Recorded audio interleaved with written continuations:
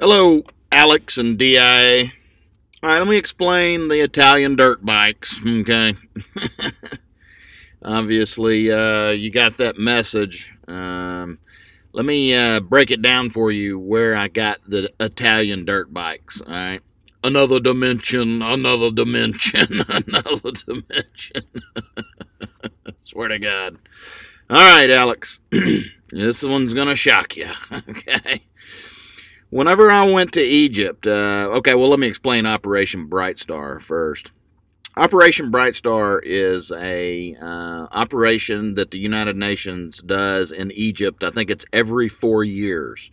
All right. Well, I went there whenever I was in the 3rd Armored Cavalry, right?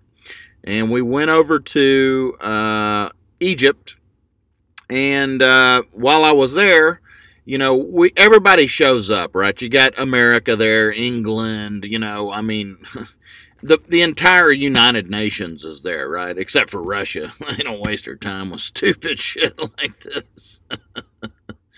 But while I'm sitting there, right, we've set up our perimeter. We've got a whole regiment of tanks there that we put on rail cars. We took F-16s over there. They're dogfighting in the air, and we've got all of this.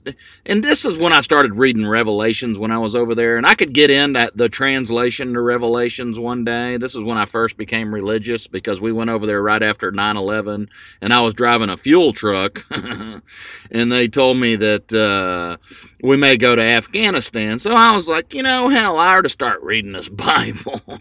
So I read Revelations first, and while I was sitting there in the desert looking around, the Scorpion was a tank, and you had your Locust dogfighting in the air, and you had your Bradley, which was the armor-plated lion or whatever it is. I could break it down for you. It's all there, okay?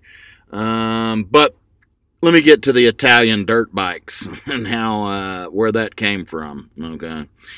We have an entire regiment there of artillery, of M1A2s, Bradleys. The whole 3rd Armored Regiment was there.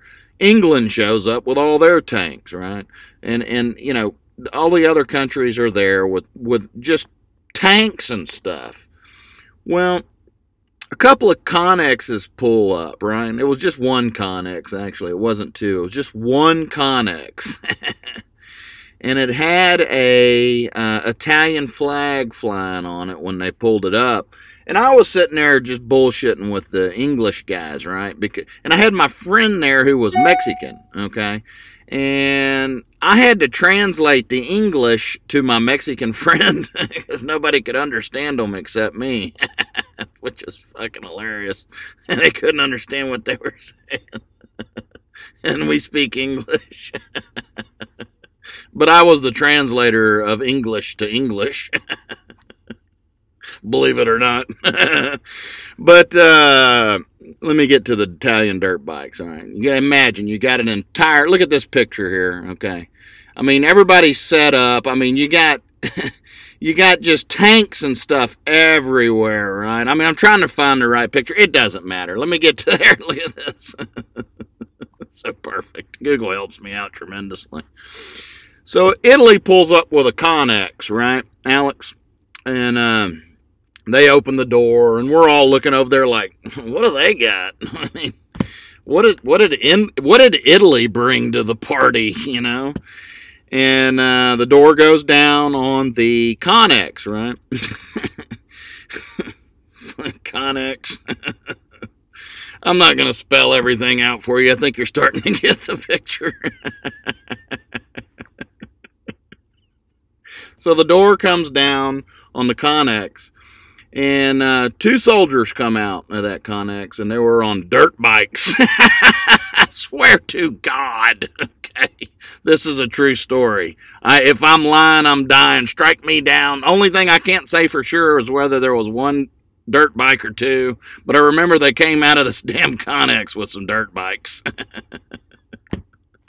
Okay, Alex, that was the story behind Italian dirt bikes and how that was in my head and how that applies and how it was a Connex that they came out of. Another dimension, another dimension, another fucking dimension.